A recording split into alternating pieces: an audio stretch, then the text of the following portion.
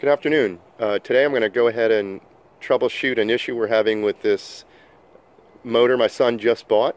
It's a 2006 model Tohastu 9.8 4-stroke, and it's no longer spitting out any water, so we want to troubleshoot that. We're going to check the impeller and also to see if there's any clogged hoses.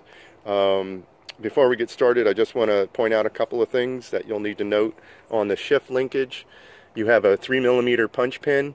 There's usually two of them on this model. Apparently the guy that had this before us, who changed out the impeller, put in a screw. So we'll either leave that in place or put a stainless steel cotter pin. But again, you'll need a 3mm punch to get that pin out if you have a pin in yours.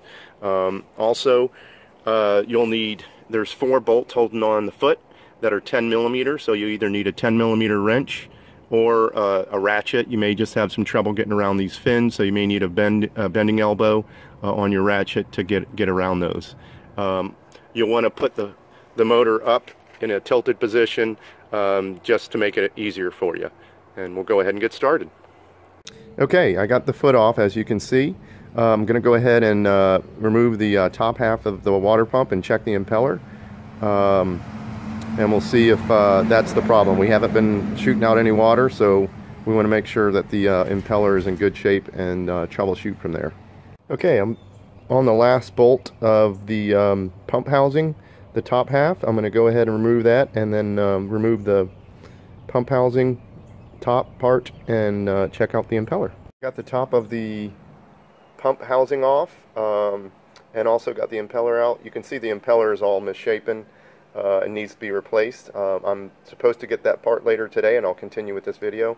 A couple things to note is when you remove the housing and the impeller, there is a little key or pin that fits in this slot.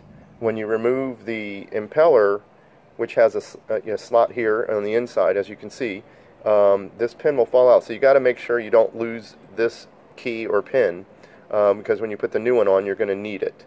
I'll go over on the steps on inserting that pin or how to install it once I get the new impeller.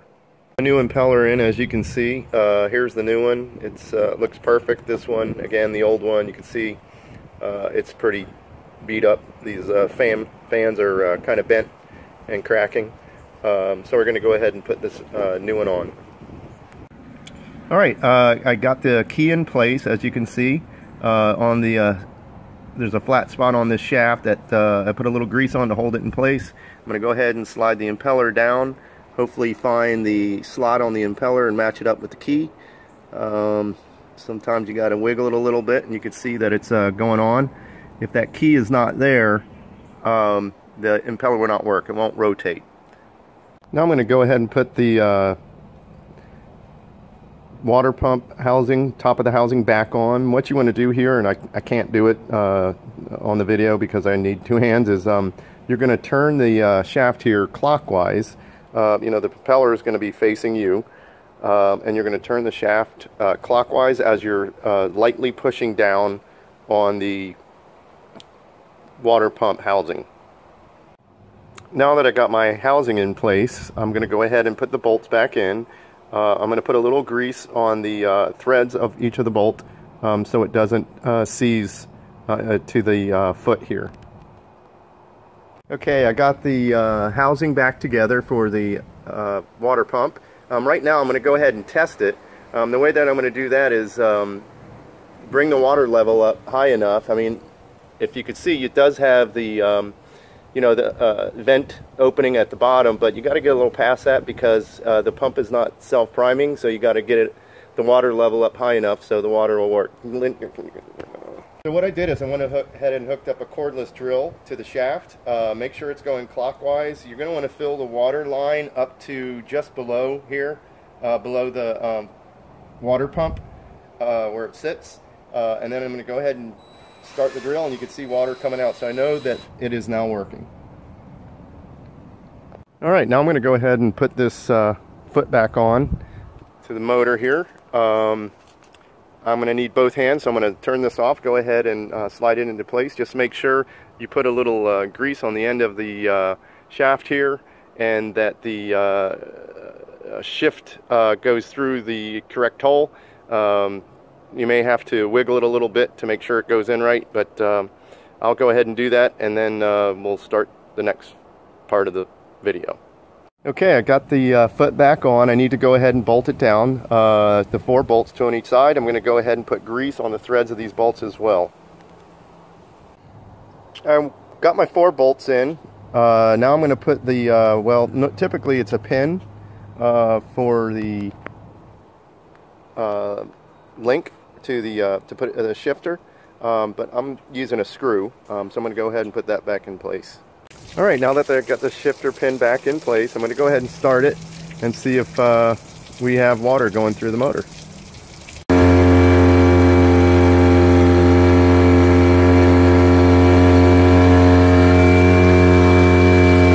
Okay, well, as you see, I didn't get a very good water flow coming out, so I'm going to check to see if there's any kind of blockage in the hose here. I already went ahead and removed it, and I don't feel anything at the end here. I'm sticking just a wire up into the hose, and I don't feel any blockage yet.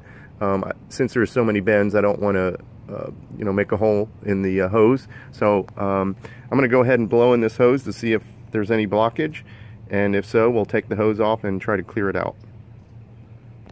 So I went ahead and put the foot into a bucket of water instead of using the muffs. I don't seem like I get a good seal with that, so I'm going to try it with the bucket, and also see if I did find a little bit of blockage in the hose, so hopefully that did it. We're going to go ahead and give it a shot. I'll start it up and then show you the results. You can clearly see now the stream of water is as it's supposed to be. So the blockage was definitely it, and the new impeller.